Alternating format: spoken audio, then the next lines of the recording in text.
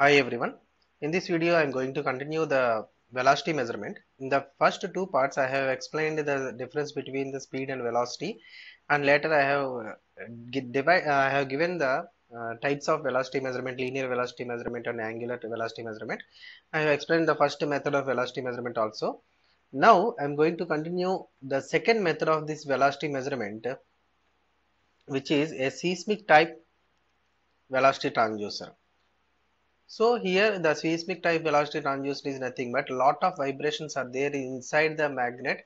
Those vibrations are between the springs. Those vibrations are going to be converted into some electrical voltage, like current or voltage we are going to measure in the form of electrical parameter. That vibrations are going to be calculated. So here see this figure.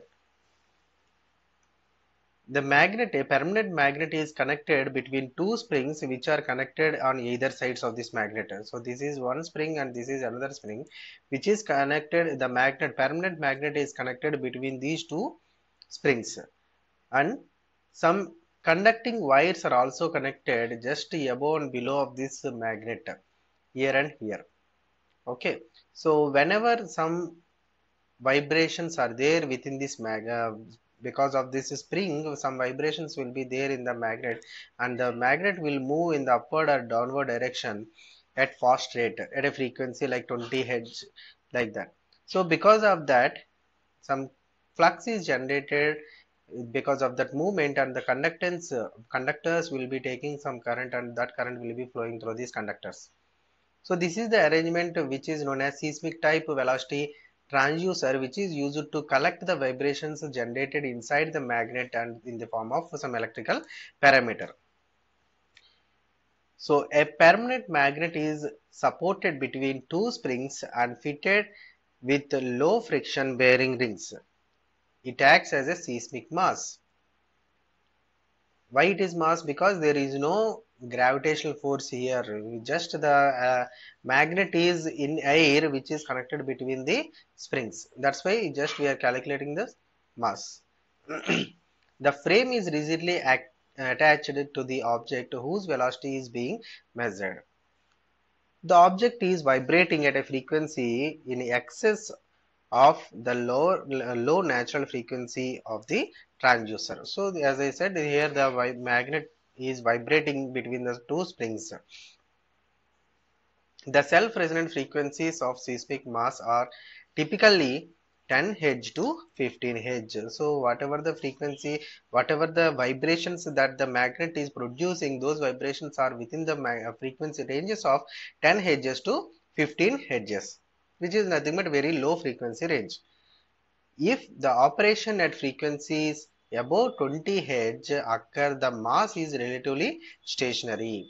So the vibrations which are generated by this magnet, if they are producing above the 20 kHz frequency, then the mass of the magnet that is moving, which is relatively stationary.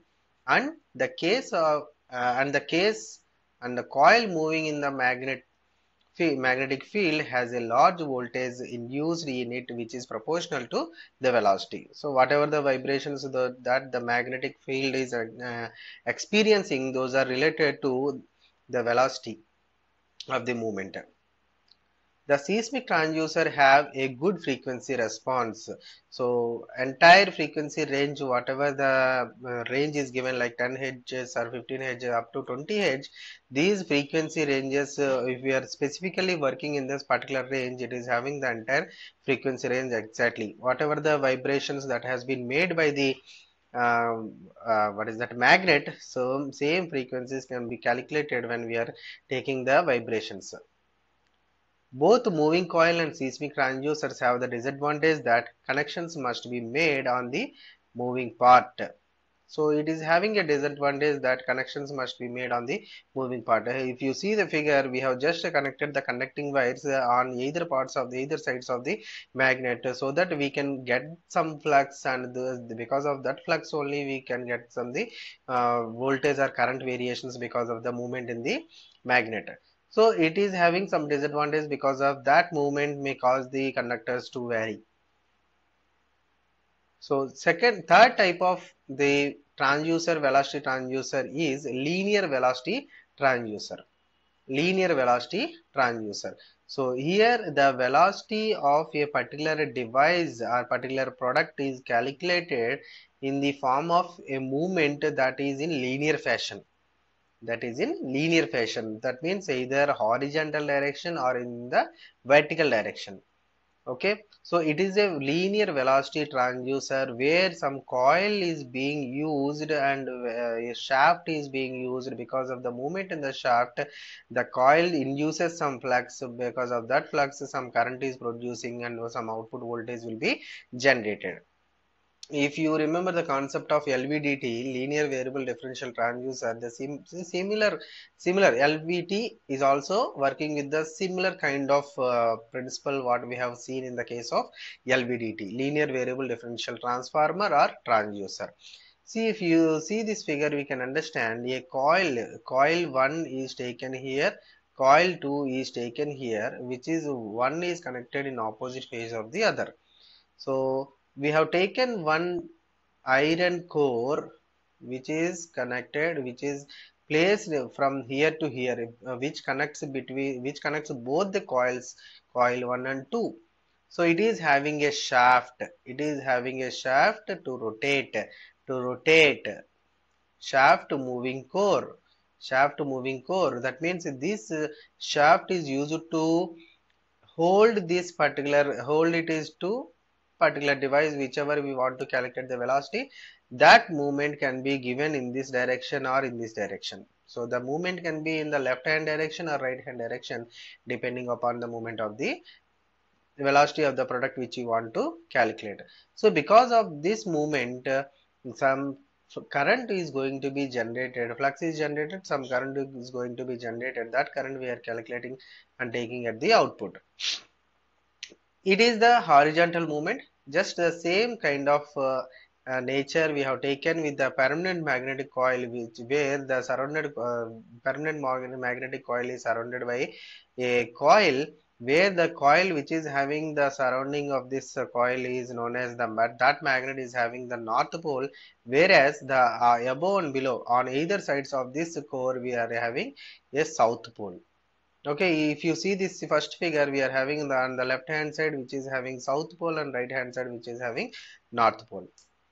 So coming to this description of the linear velocity transducer, a linear velocity transducer is an inductive device which utilizes the link between the electricity and magnetism as found by H. A. Lorentz. What he said, if a magnetic field moves near an electrical wire, current flows through the wire. So if any magnetic field is there around the electrical wire, some current is flowing through that wire, connecting wire. That is the statement given by this HCl orange. Whatever the same principle now we are applying on this concept in the figure 1 and figure 2, so that some velocity, because of that movement in the velocity, movement in the particular magnet, some current is flowing. So whatever the current that flows in the wire, that is proportional to the current which is generated, which is flowing through this one, is current is proportional to the velocity. Current is proportional to the velocity of this magnetic core which is connected here. So LVT, nothing but linear velocity transducer, consists of a rod called the core, a permanent magnet. So the shaded part which is connected from here to here, this one which is connected here like this from here to here, that is a iron rod, that is a core which is nothing but permanent magnet, and two electrical coils as I said. The core slides inside a hollow cylindrical tube called a bobbin, and a DC voltage is generated when the core moves. So this is what I explained, when the core is moving in the left and right hand direction because of the shaft, so that some electrical, as it is moving in surrounded by the electrical wire, that wire is having some current flowing through it. So we are calculating the output voltage, what is the amount of voltage generated because of this movement, which is proportional to the velocity. since the two coils are wrapped with opposite polarity. Two coils are opposite connected in opposite polarity. See, one is wounded like this and another one is wounded like this. That means intentionally the coil is wounded in a different out of phases. So that's why they are having opposite polarities. And since the magnet also has two poles, north and south, so the magnetic fields are having north and south on either sides of this core because of this polarity which we are connected in the opposite direction. So the south pole includes a voltage primarily in coil 1 and the north pole primary in coil 2. So here we have south pole and here we have north pole as we have seen in that figure. It turns out that the voltage is proportional to the speed of the core, what I said earlier. Although the range is limited, LVTs are used in some types of machinery like milling machines. Okay, so this is the linear variable transducer where the movement of iron core, nothing but a magnet which is wounded by the coil, we can calculate the velocity of this movement of the magnet in the form of voltage. So the generated voltage, some current is flowing through the coil whenever the magnet moves. So because of that current, some voltage is generated V out. That V out is proportional to the velocity of the magnet. And the last method in this linear velocity transducers, that is linear velocity. There are two types of velocities are there, linear velocity and angular velocity. So the four different types I have explained. Now this is the fourth one. Transducers using Doppler effect. What do you mean by Doppler effect? Before going into the concept, let us see what do you mean by Doppler effect. Suppose consider a person who is standing in a railway station,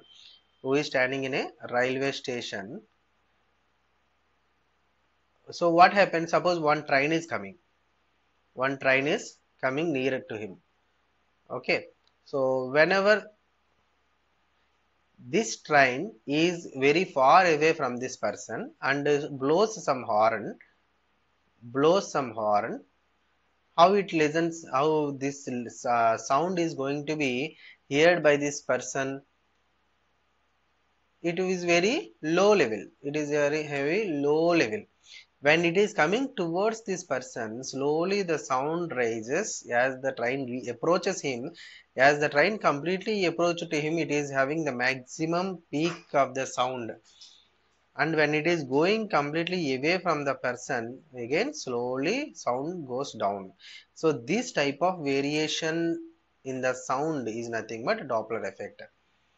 Doppler effect is nothing but change of sound due to the movement of either observer or source. Here is observer and this is the source. Suppose the same condition may also happen. Suppose let us consider the train is stationary and it is going the horn continuously and the person is moving on a vehicle. The same situation may occur. So either source or observer is in motion. The change in the sound wave is nothing but your Doppler effect. Now the same Doppler effect, how it is helping us to determine this velocity. The Doppler effect is an effective and accurate method of measuring the linear velocity.